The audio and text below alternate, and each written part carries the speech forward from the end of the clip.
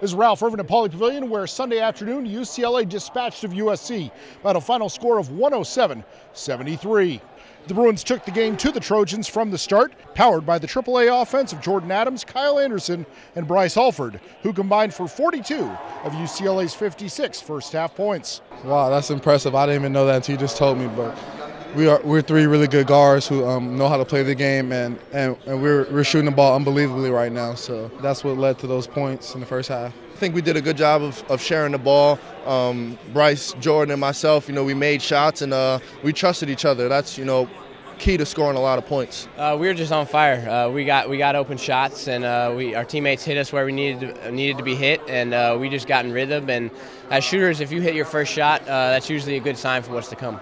In the second, it was more UCLA as the Bruins opened up as much as a 39-point lead before finishing with a 34-point win. It's a rivalry game against SC, so you want to come out and play your hardest and don't let up at all. The unselfishness definitely rubs off. The Ware twins got involved. Tony scored inside. Norman Powell made some nice plays, so it rubs off. It's really big. It's a huge way to go into conference with the win, and then we got Arizona next, so that's a good way to get momentum. The Pac-12 conference is one of the best conferences in America right now, so it'll be tough for us. So that was great for us to come out there and get a win. We got to take it one day at a time. This was a very good win. We got to get ready for a very good Arizona team on Thursday.